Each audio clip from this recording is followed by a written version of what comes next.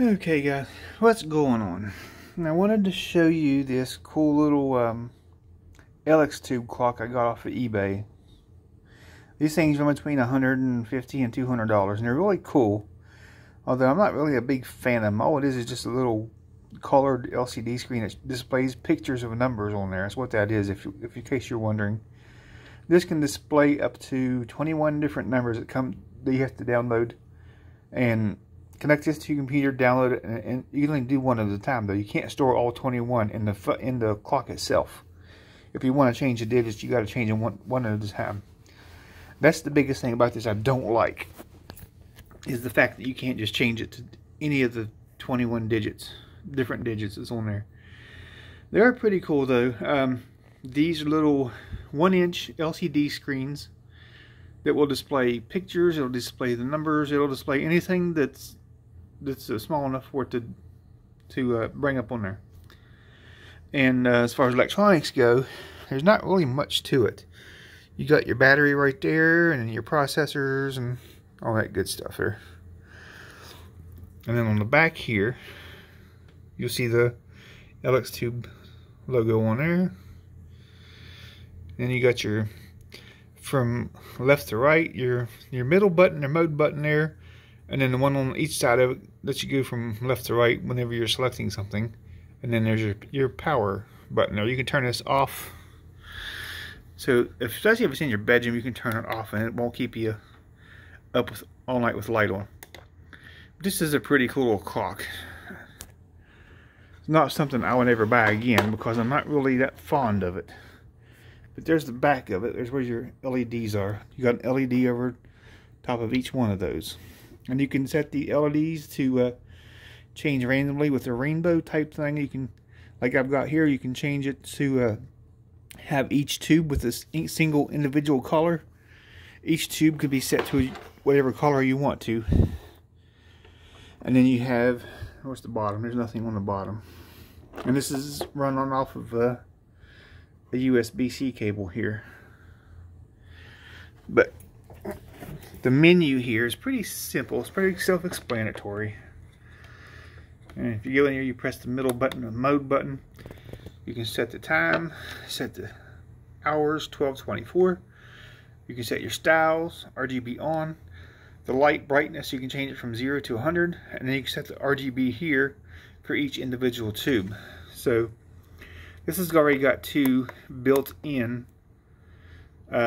digits for the numbers. So let's go through here. So the first one here is your Nixie tube. This is your pink right here. And this is the one here that you upload on your own. This will be the one that you can change from any of the different 21 numbers. And like I said, you can't upload all 21 different types of numbers. You have to go in there and select one at a time. And you have to connect this to your computer to do it. There's also some software you have to download to do this as well. But let's go here and say you want to go to the pink. You hit that one, you hit the mode button, and you got your pink. And then you go back to mode again, go back to set style, and then you can switch back to what I did have it on there. It's a little dot matrix type thing. And if you like the Nixie style here, you can go back here and you can select the Nixie tube, and it'll actually look like a real Nixie tube inside there. If this will focus, there we go. And it has so much oh, what's the word I'm looking for, detail, that it literally looks like a glass Nixie tube. But these little things will come off. And then there's your little LCD screen.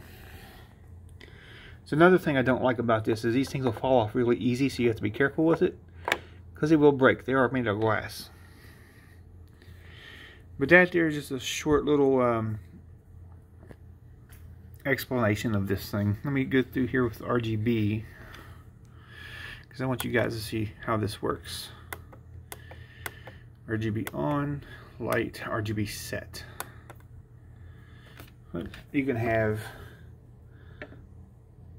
all demo or all same mode single mode, rainbow mode, chasing mode, breath mode, and you can change the speed of it. So let's say, for example, you want to go over here to chasing mode. The colors are going to go through there. They're going to go through the cycle there. It's hard to see with LEDs with the camera because they're so bright and have so much of a sheen to them. But you can see how they're just changing colors there. Okay, so let's go to breathe mode.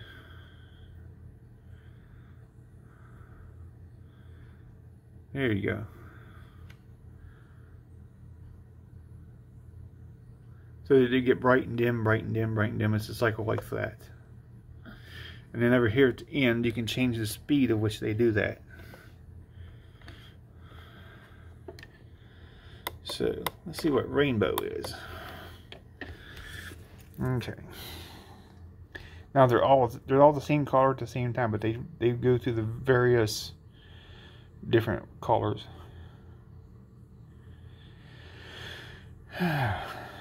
Of course, there's a calendar I made of my dog back in December. And let's see what single mode is. Okay, single mode is where you actually go in and change each tube itself into its color. See, I can go ahead and change them all to that. And then you go back here. Now, the way you change the colors is it goes from 0 to 250. So it starts from red, or ends at red, starts at white, and goes all the way to red for that. Now there would be something about this that would be really cool if they had in between here is your little colons blinking. They should make it a little bit wider and add a couple colons in between these numbers here. That would give it a little bit more coolness to it. But let's go back here to the menu. Let's see. Set hours at 12. Okay. Okay. There we go. Now you got military time. And this thing doesn't weigh too much. It's probably about a pound, maybe 2 pounds.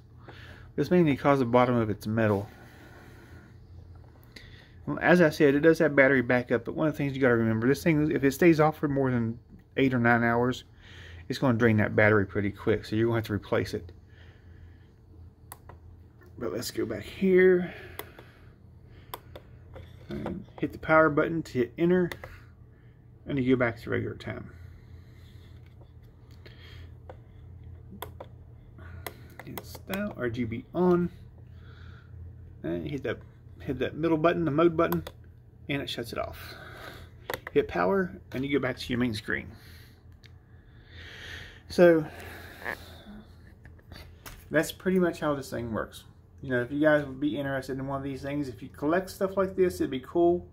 One day it might be worth something. I don't know. Who knows what they'll come out with next, but it is a pretty cool clock. The other thing you got to struggle to figure out how to use the software. It took me a couple hours to figure out how to do it, but I finally did do it. So good luck with that.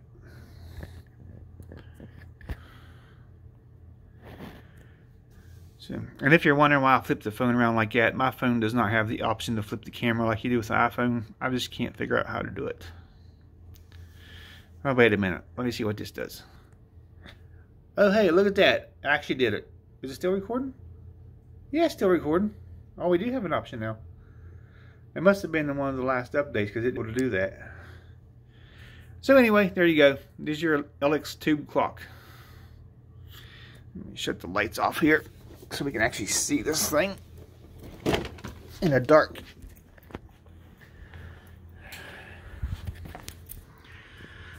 Yeah, still. Yeah, these little LEDs, the LEDs in there, it screws up with the camera lens.